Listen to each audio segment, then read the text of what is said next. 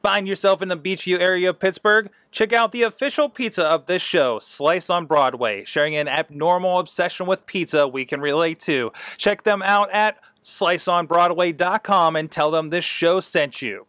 Oh, Amy? And you, who are you? I'm the guy to save you from all this awesomeness. Man of my dreams.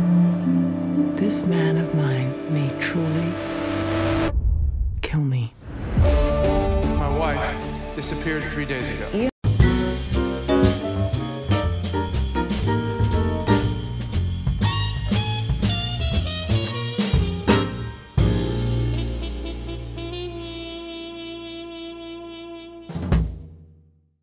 Hello, Internet.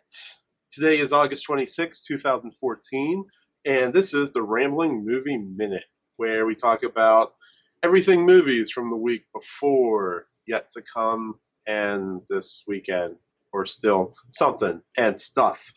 From Pittsburgh, I'm Mulango at Rambling Mango, and as usual, we have Sorg, Sorgatron. I am here. I'm ready. And I movied the crap out this week, Mulango. I can't wait to get to it later in the show. Nice, nice. And also our New York connection, Mad Mike. I saw one movie and a lot of Simpsons. Mm-hmm. Nice. So just hitting it right off with the. I'll start off first with the trailer that we just saw. Gone Girl. I think this is based off a true story. I don't really know. It's at least based off a book. Is it a book? Yeah. Basically, it's Ben Affleck not being Batman. How about that? Oh, well, then I'm not interested. Well, it's also Ben Affleck not being directed by Kevin Smith. There you go. Then I'm double not interested. If you're into, this is probably inaccurate. If you're into Law and Order, if you like drama and crime mysteries with a, I don't know, evil twist. It looks like Taken without all the action. Yeah, I don't know. I think I'd like this.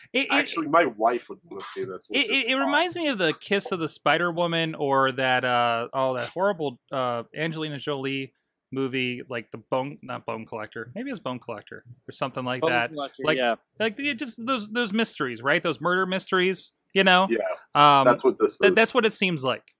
It looks interesting. I can't wait to catch it on Lifetime. Hey, weekend box office. Guardians has reclaimed its rightful spot in #1. If you've ever gotten like to be a cheerleader for a movie, like this is the movie to do it for. Yeah. I totally should have checked where it ranks next to the other movies for 2013 or 14, whatever. I think it's definitely the highest one of the summer.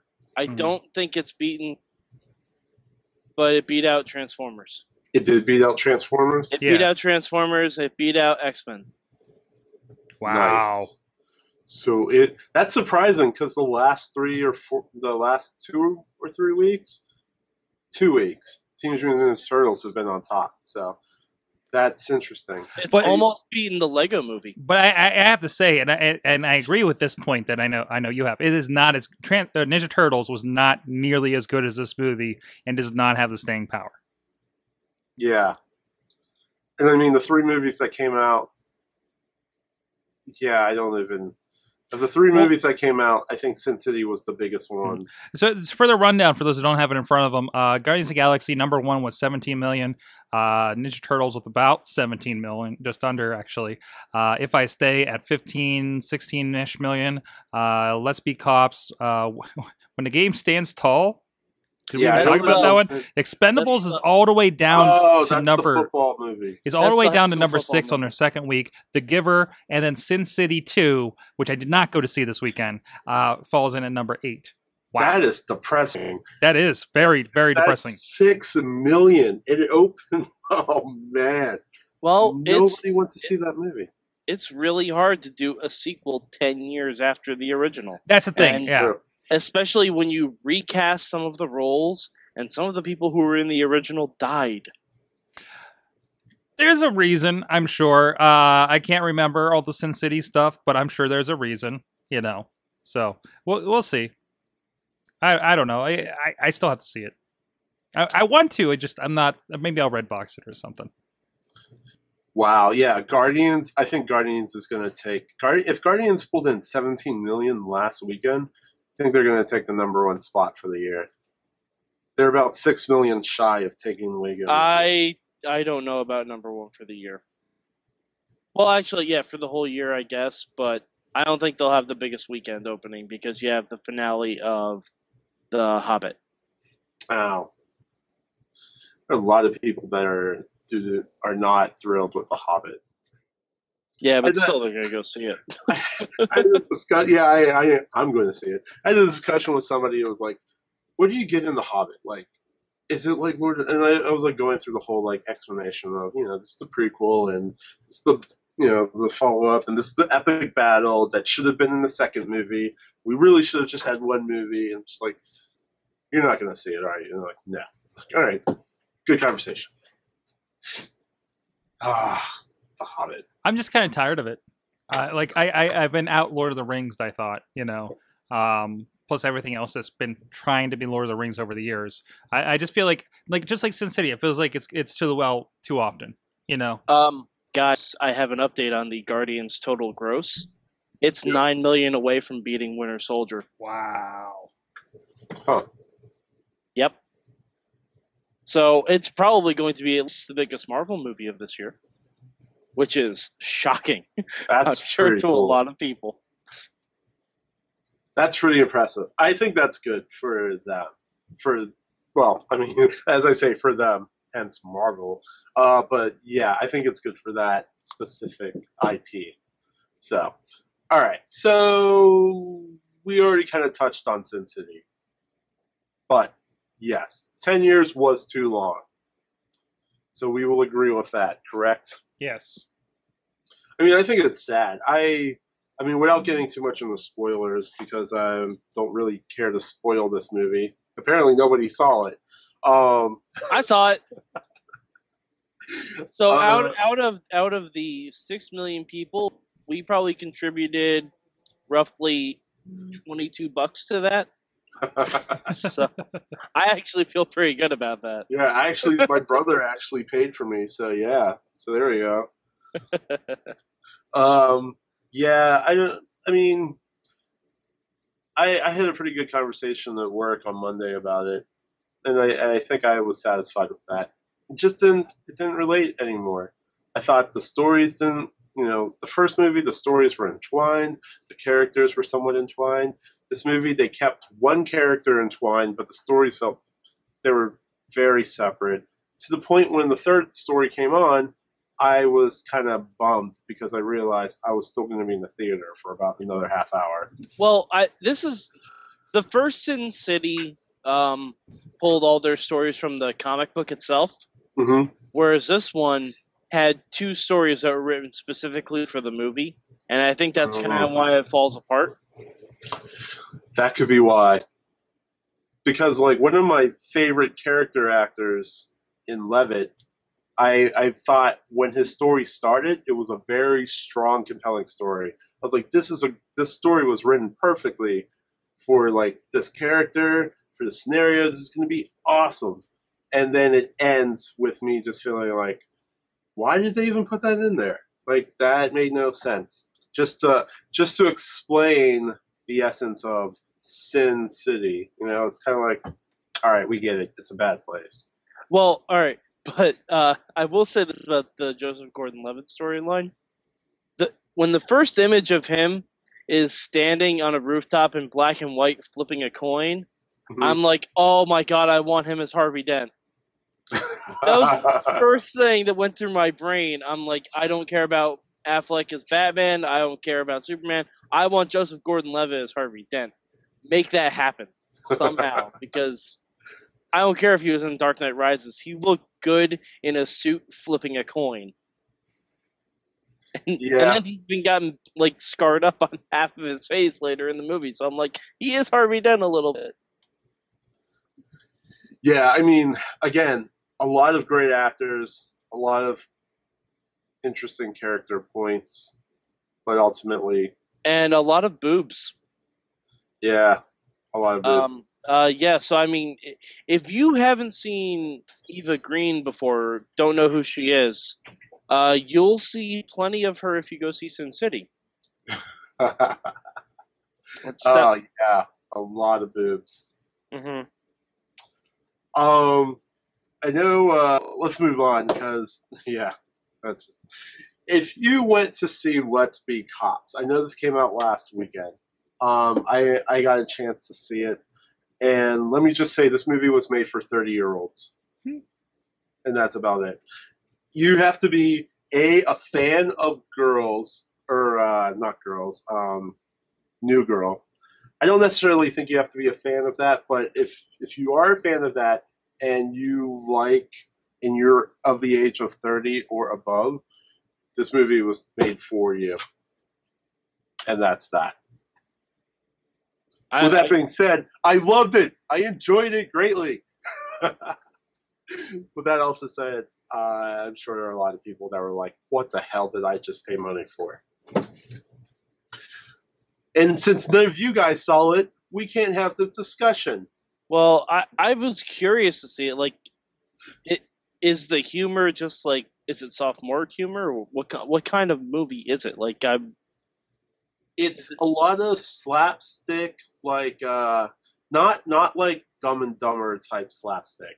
It's the like if I'm trying to think what other like Tommy Boy.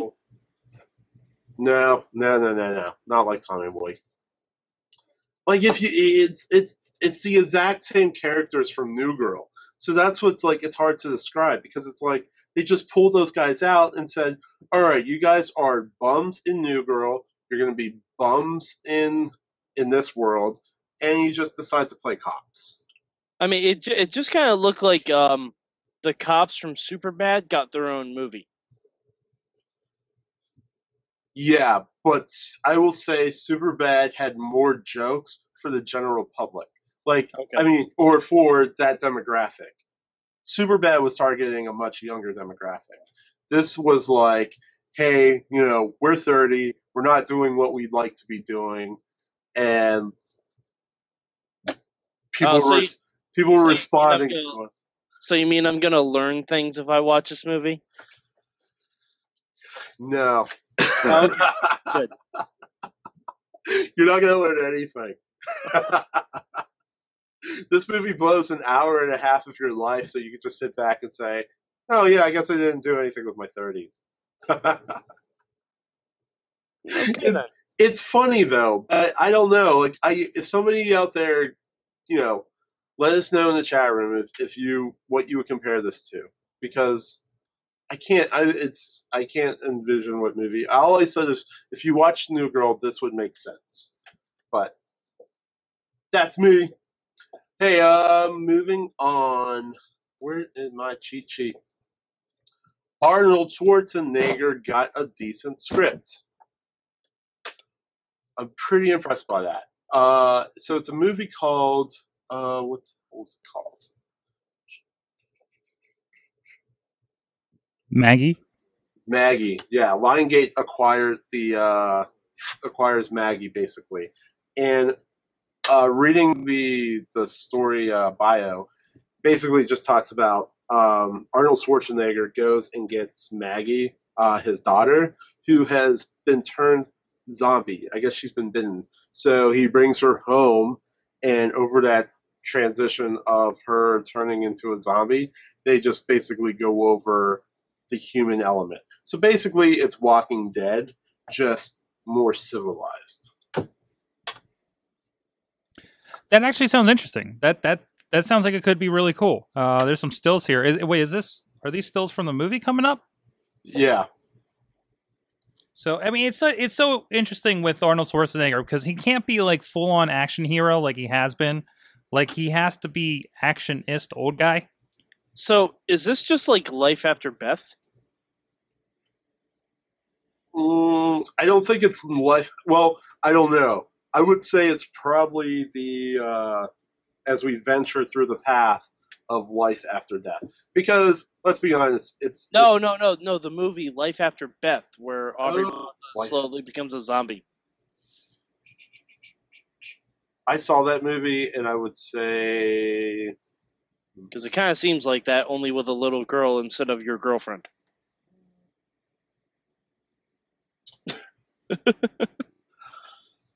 I don't know. Life After Beth was a very satire weirdness. But yes. Okay. I mean, it's the same premise. She's still talking and very mobile. I think the only difference is in Life After Beth, they don't quite realize What's happening? Yeah. Okay. I think in this one, it's very evident that. I don't know. Okay. It's all hypothetical. Hey, I just saw that Ridley Scott might be doing a Blade Runner and Prometheus sequel. Well, Yeah, we already I knew was about looking at. this. They said actually the script is done for Blade Runner sequel. So, again, it's one of those. Does it hold up this far down the line? You know, Blade Runner was something I caught on to late, so it didn't really hold up to begin with for me as a classic when I went to experience it. Let's say. So I don't know if I would be so interested in a Blade Runner. But then again, love Tron Legacy. Not so hot on Tron the original. Again, really late to the game on that. Yeah,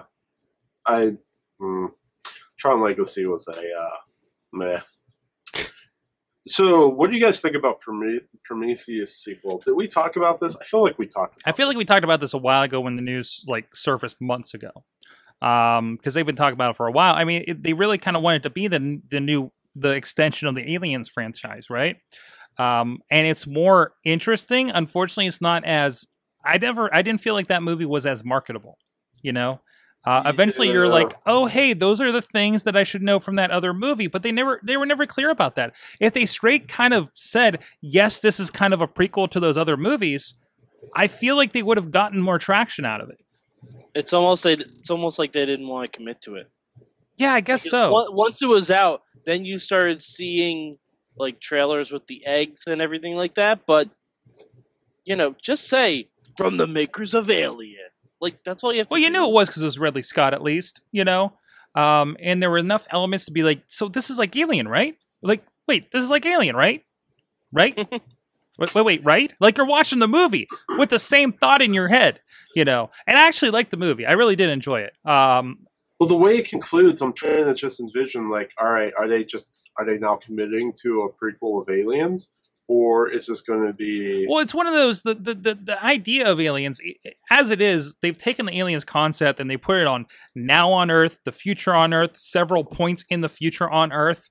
It's a big universe and it's a big time period. They can do a lot of stuff that's before Sigourney Weaver, I think. So why not? It's a very, exploratory universe. They can go all these different ways and not even touch all that other stuff they've already done. Yeah, I don't know. It's going to be interesting. I mean, I'm a pretty big fan of Ridley Scott, so... But I don't know. I think I'm just going to stick with... I'll wait and see. Very definitive answer. Yeah, that's good to see. No, I'm looking forward to it. I hope they make more of them. I like when they've kind of opened the door for this thing and you kind of... Because they didn't answer any questions in this movie. No, they didn't. They really left it open. And it's like, okay, cool. You're kind of leaving it to my own imagination a little bit. But still, it's like, you really didn't explain anything in this movie. You put out a lot of questions, threw them up in the air, and then walked away from the answers. And maybe we'll get a sequel. Lost? Yeah, kind of. It's like Lost in space. Wait, that's something else. There you go. It's like Lost in Space. Danger, Will Robinson. Mulango, move on. Movies coming out this weekend. The big, rundown. Absolutely nothing that I would care about. As above, so below. Some weird movie where the underbelly life of Paris. Well, now is when we start to get into all the horror movies with a lot of bad acting and jump out and scare you moments. Yeah. So Actually, there's not going to be a lot of movies I want to see. it literally looks like the found footage type style of Cloverfield. Hmm. Yeah, that's whatever. Good for them. And then you got that going up against the November Man, which seems like British, whatever. What's the British CIA? I can't believe that's blanking on me. But it looks like CIA, like spy versus spy type movie. M7, Yes, MI6. MI6. Yeah. So I don't know. I mean, that one could actually be like a fun watch, but saying like, okay, I'm gonna dish out like more than a matinee to go see that, probably not. If But you yeah, want to go see a movie this weekend, go see Guardians again. Yeah, go watch Guardians. I really kind of want to go to a drive-in just to watch it. I wonder what it'd be paired up against in a drive-in. It's been at the drive-in here. It was paired up with Lucy and the 100-yard journey, or the 100-foot. I think journey, it or was. whatever I think it was paired up with Lucy here as well. Trying to find it actually. Wait, Mad Mac. I can't talk. Mad Mike. Yes. They have 3 movies at your drive-ins that are paired up? We have 2 drive-ins. Hmm. We have 2 drive-ins. He's saying that's near what it's us. paired. Currently, Mulango at the Pendle Drive-In, it's actually paired with Earth to Echo Oh, gosh. for the Vomit. kids. Ooh, this weekend. How about some Ninja Sin Turtles City and Let's Be Cops. Cops? Turtles and Expendables 3. Actually, that might be kind of interesting. And That's not bad, actually. that'd be all right for a cheap ticket. Just to see it. I'd watch Turtles again. I'm cool with that. I know it's shorter, so why not? But Did anyway, anybody go have any interest in seeing The Giver? Because I heard it was a good book. no. I think I'm eventually going to be dragged to that movie because my girlfriend does like the book. So, I mean, it looked interesting, but it kind of just looked like Divergent meets Pleasantville. Yeah. I think I'm going to use this weekend to go see The 100-Foot Journey. Go watch Indian people cook. I'm happy with that. Actually, I found that Chef is going to be at my local $2 theater, so I might see if I can go check that out. Chef was good. I enjoyed it. Yeah. All right. So what did you guys watch this weekend? I watched a lot, Mulango.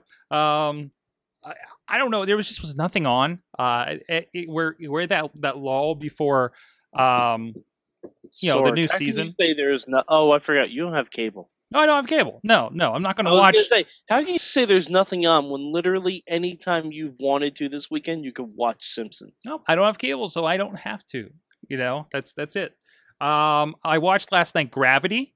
That is not a relaxing movie. Wow. No, I liked it though. I really liked it. And, I thought it was good. And I'm really. There were some things that they kind of force-fed down your throat, but yeah. What do you mean? Well, like, all right, you need to care about these people immediately. Yes, And throws you right into it. yeah.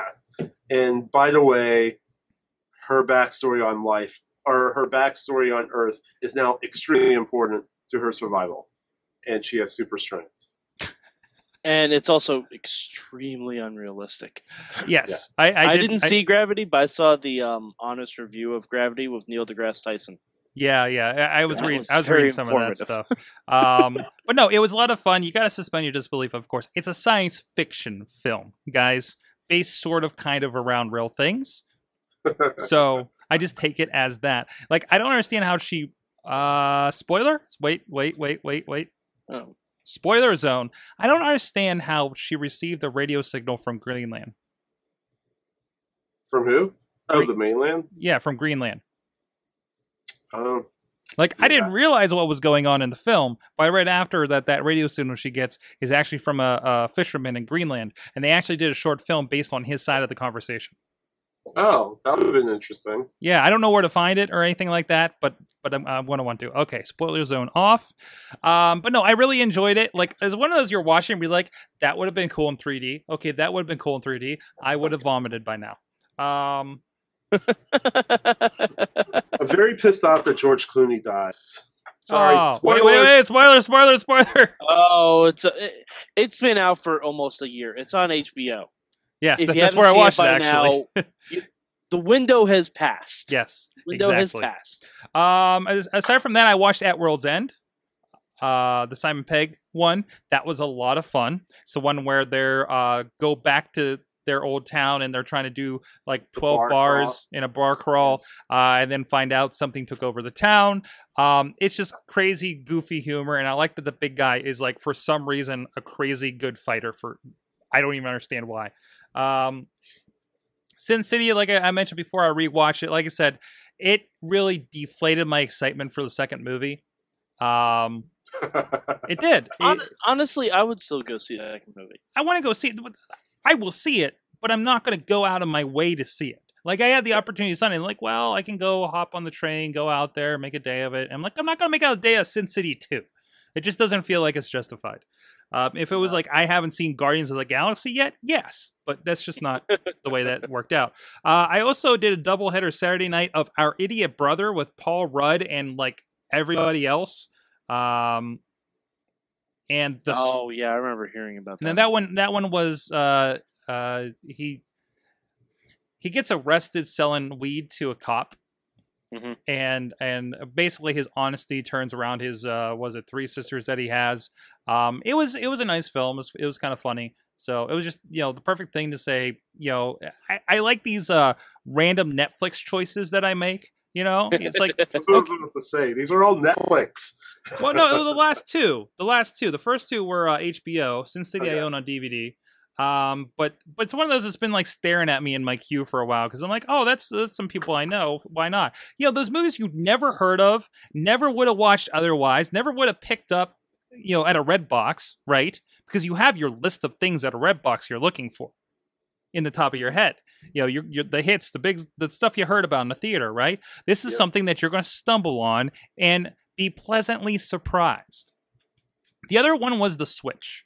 This was with Jennifer Aniston and the fellow from Extract that I can't recall his name right now. That's in a lot of those movies. He did that recent Spelling Bee movie too. But basically, Jason Bateman. Jason Bateman, thank you. She's looking for a surrogate father to be a single mother, and he switches it and finds out he has a kid 7 years later. It was nice. It was all right. Again, nice random flick to watch with the lady. So that's a lady one. Yeah. But it was fun. It was kind of funny. So, and it had Jeff Goldblum in it, which I appreciated. So that was me. Other than that, I finished off Green Lantern, the animated series, for those that have been telling me how great that is. Did you cry? Oh, yeah, almost. I told you. Wow. I told you that was a good one. It all came back together. I'm not even pissed there's not a second season. Hey, Sorg. Because they wrapped it up pretty good. Sorg. Aya is in the Smallville comic. What? I'm telling you, you need to read this. I know I do, but they closed my library. Sorg, I will give you my Comixology account. You can just download everything. Off air. Anyways, what'd you watch this weekend, Mike? Besides Sin City 2, which I actually did enjoy very much. Mickey Rourke was fantastic in it. Joseph Gordon-Levitt was really good in it. What's his name? The guy who took over for Colin Firth's character, and I cannot think of it. It's killing me that I'm blanking on his name, but his arc was really good too. Because he was in the main arc about the Dame to Kill For. Mm-hmm. But it was mindless fun, and that's really all I was expecting from the Sin City movie. Like we saw it in for it. But yeah, I enjoyed it. I mean, I'm kind of puzzled as to why it didn't do that well in the theaters. I wonder if it's just because people are burned out on movies right now. I think people aren't excited about a Frank Miller property like they were 10 years ago. Because it was something new and different. Because remember, they did that, and then they did 300. They were like, "Oh my god!" It was on the rise of like the X-Men and Spider-Man hype. Yeah. So that's true. That's when being a comic book movie meant something. And how many Vertigo films have they released that you don't know are a comic book? That's true. these and days. it's Josh Brolin I'm thinking of, and he was fantastic in it. Mm-hmm.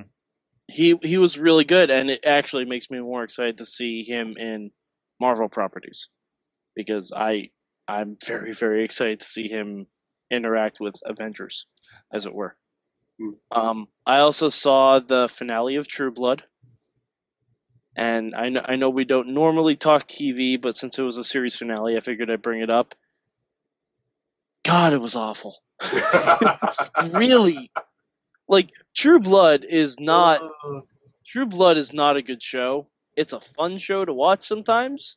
It's not a good show by any stretch of the imagination, but man, True Blood is a show that's built on nudity, violence, and ridiculous like vampires and fairies and werewolves and werepanthers, and all these things are real. And you almost get none of that in the finale, and it's just so the best characters in the series are not in the finale, basically. Wow. So yeah, it was very underwhelming. So you're saying Rogue's not in the finale? Oh, I like the How I Met Your Mother series finale better. Oh wow. Yeah. That's stuff. Well, it's a good thing I never watched True Blood, but I know somebody in my office who does religiously. And I also watched Doctor Who, but apparently we're not allowed to talk about that because Mulango didn't see it. All right, real quick, I'm on board with the new Doctor. Not excited, but I'm along for the ride. I will let you guys know my approval or disapproval. Please. I am on the fence. I'm still going to watch, obviously, but I'm on the fence. I don't know. I'm going to wait, because next week it's the Daleks, so I'm just going to see how that goes. Oh, man. There's no more sexual chemistry between the Doctor and his... Oh, boy, they killed that off real quick, didn't they? Yeah, they... Although, I have to say, Strax and Jenny and Madame Vastra, probably one of my favorite couples on TV right now. Don't you kind of wish they did a spin-off of those characters? Yes and no, because Strax irritates me. Yeah, but you'd have to be more of a side character. Also, did not need to be a feature-length episode. No, I'm kind of glad I didn't see it in theaters. Also, it doesn't look like it would have lent the theaters. Also, really pissed I had to spend over $10 to watch that episode. On what, iTunes or on Amazon? Because I signed up for the season pass, and because it was feature length, it was $5.99. Well, no, SD was $5.99, so it was $7.99 for me for HD. And it made you buy a $2.99 special of one of the doctors looking for the ultimate companion. It was... Oh, the Peter Davison thing. Yes. And of course, you get all the freebie trailer featurette stuff, too. But that was just completely obscene for them to do. And I know in the long run it'll pay off because I'll have all the episodes, and in the long run, still be probably cheaper than a box set, How much did you pay for the season pass? I don't pay the up front. Okay. It's per episode, and if you sign up for the season pass on Amazon, they give you 5 or 10% off each episode. Oh, okay. That's not bad. I think iTunes, you have to buy the season pass. Yeah, you have to buy it up front. Yeah. That's what I did with the last season, so I don't know. All right, so I watched a lot of stuff. I watched Sin City 2. I said, eh. I watched Maleficent. I said, yay. I watched Let's Be Cops. I said, yay. I watched Into the Storm. Twister 2? No? Twister 2 Electric Boogaloo? No, don't. So, in other words, if you're going to see a movie about a storm this summer, see Sharknado 2. Yeah. You'll find more entertaining stuff on... By the way, if I could throw a side note, a sideball here, right before I was getting on with you guys, one of the shows I listened to, Triangulation, it's a interview show done on the Twit Network, twit.tv. They actually were having an interview with the visual supervisor for the original Sharknado, and he apparently had also done Spider-Man 3, and he's done a few other ones. That makes so much sense. He's done better stuff than that. No, I like Spider-Man 3, but it makes so much sense. But it was interesting. Actually, Mulango, I think you'll be interested in this because he was really talking about like the difference between what Jeffrey Mark is his name. And I'll actually put a tweet out here for you, Mulango, so you can snag that on my account at Sorgatron if you want to go check that out. I'll just straight tweet that there. Triangulation 165 if you're looking for that. But no, they get a little bit more, and they talk about the difference between what do you have when you're on a Sharknado with no budget versus going to like a Spider-Man 3 with a full budget. And they're talking about like, yeah, we have 30 days to do everything we need to do for Sharknado. Yeah, that's crazy. Period. There is no previs. Yeah, you can tell. Yeah. No, I mean, with a movie like Sharknado, you don't really need it. That's true. As long as it's not like a shark accidentally going through someone's leg before it bites them. No, and they said the only real shark was for those that have seen it, the room where there was like a shark. The room was filling with water, and there was a shark in there, and something like that. So, yep, there you go. But no, go check that out. It's worth it. So, what else we got, Mulango? Also rewatching The Office and The Shield. The Shield is very stressful. And The Office is pretty entertaining. It made me laugh a lot. So yeah, that's it. Go rewatch us on Netflix. Hilarious. Oh wait, The Shield's on Netflix. I think The Shield is on. I forget where The Shield is on. Amazon, I think. I think Amazon has all of the seasons. But yeah. So anyway, with that, where can we find you guys, Sorgatron? I'm all over the internet. Hey, if you sign up for the Sorgatron Media Everything feed, it now includes my morning podcast as well as the wrap-up shows and the some more health stuff that we do on Mondays with one of my clients. What's that? And Panel Riot, right? Panel Riot's been on there as well. So go sign up for that on Stitcher or iTunes. You just get everything. So everything else is at sorgatronmedia.com, of course. You can check out all the rest of the shows. And we're here live every Tuesday at 5:30 p.m. Eastern Time at live.sorgatronmedia.com. Nice. Mad Mike. You can find me at MadMike4883 on the Twitters, and I do want to throw a quick shout out to the Pandorica restaurant in Beacon, New York. It's a Doctor Who themed restaurant, and I had fish fingers and custard for dessert last week, and it was delicious. Awesome. And you can find me at Rambling Mango on Twitter.